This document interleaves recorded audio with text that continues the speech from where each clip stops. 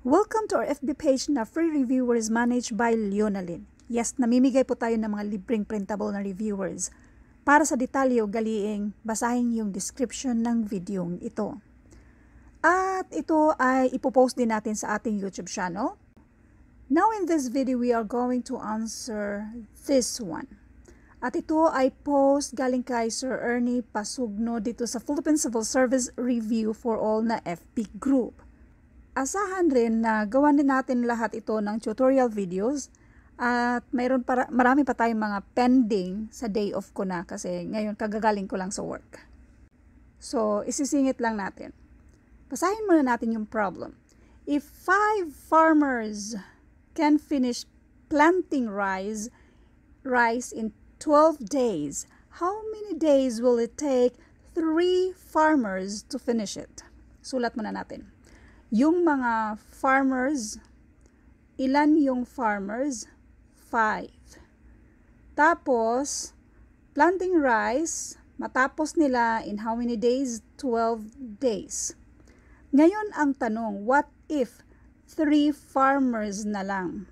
Always remember, lesser na yung worker, dapat mas more yung days. So, ito yung tinatawag na inverse proportion. Now, let's do solution number 1. So, ito yung hinahanap natin, number of days. Ang solution number 1 natin, sulat natin. Ganito lang ang gagawin natin, 5 over 3 times 12. So, itong nasa numerator natin, at itong si 12, whole number, ang lahat ng mga whole numbers, meron yung automatic na 1 as denominator. So, ang denominator dito ay 1. Or pwede mo namang i-ignore na lang yan siya. So, ngayon, instead na 5 times 12, okay, pwede rin siyang 5 times 12, that is 60. Tapos, kopyahin si 3. 60 over 3 or 60 divided by 3 and this is 20. Isa pang paraan dito ay pwede namang i-cancel lang to or 12 divided by 3 and this is 4. 5 times 4 equals 20. Now, let's do solution number 2. Sulatan natin na. So, ito yung another way of solving this. 5 is to 12. Itong 5 na to, ito yung farmers, ito yung number of days. 5 is to 12. Yung isa naman, farmers at number of days, 3 is to, lagyan natin ng let D be that number of days na hinahanap natin. Sa ratio and proportion, ang gagawin natin na ito yung i-multiply natin. Pero sa inverse proportion, ito ang i-multiply natin. So 5 times 12 and this is 60. Now, i-keep natin si D. Since si 3 ay pang-multiply dito sa D, pang-divide na siya dito sa 60. So, ang days, ito yung days natin, 60 divided by 3 and that is 20 days. Now, solution number 3. Para marami kayong pagpilian kung saan kayo hiyang. Isa pang paraan sa pag-solve. Sulat natin. Yung number of farmers, number of days. Now, what if i-times 2 natin yan? So, 10 farmers. So, half din sa 12, it will be 6 days. Kung 10 ang farmers, 6 days na sila. Kung 5 yung farmers, sa given, matatapos nila in 12 days.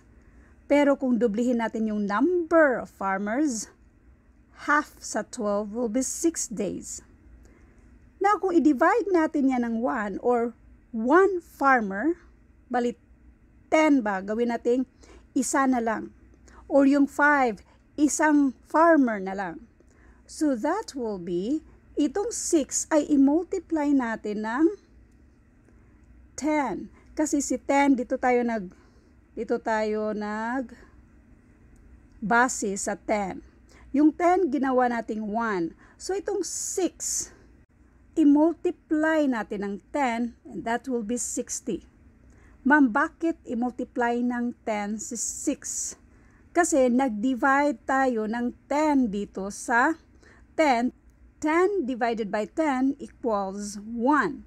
So, kung nag-divide tayo dito, mag-multiply naman tayo dito sa kabila. So, kung isang farmer, 60.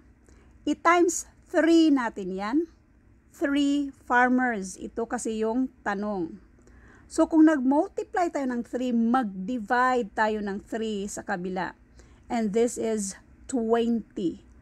Anyway, pwede mang yung solution number 1 or 2 ang gamitin nyo, pero gusto ko lang ipakita sa inyo na maraming ways para isolve ito. Pwede ito yung i-divide natin ng 5 para maging 1. So, kung nag-divide ka ng 5, mag-multiply ka ng 5 dito. And this is 60. Again, 3 farmers. So, i-multiply natin ng 3 ito. This will be 3 farmers. Parang inulit ko lang yung ginawa ko kanina. Kung nag-multiply ka ng 3, mag-divide ka ng 3 dito sa kabila. Ito yung tinatawag na inverse proportion. 60 divided by 3 equals 20 days. So, therefore, ang sagot dito ay 20 days. Paalala lang, never memorize the answer because that will never help you. Kundi yung paraan kung paano natin ito sinagutan. Now, para sa iba pang mga examples, ang pag-search, pwede nyong i-search ratio tapos dugtungan nyo lang ng Leonalyn para ma-sort out lahat ng mga dati na natin na-upload. Or yung workers, ganun. Pwede nyong workers tapos idugtong yung Leonalyn para ma-sort out yung mga dati na nating na-upload na kahalintulad nito. So, abangan ito sa next na video. Thank you for watching and all I hope na meron kayong naintindihan sa video ito kahit antok na antok ako.